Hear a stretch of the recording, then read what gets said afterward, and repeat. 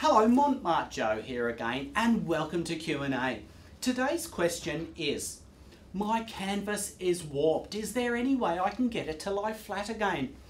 Well, this problem has plagued artists for centuries, and it happens because the timber is reacting to the moisture in the atmosphere, and it is expanding or contracting.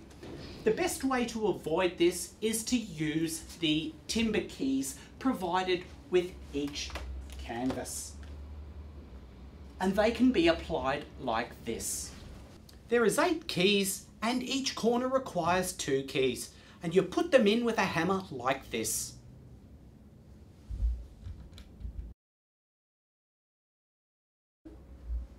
If your canvas does warp over time, then sometimes it can be fixed by dampening the back of the canvas and counterweighing each corner.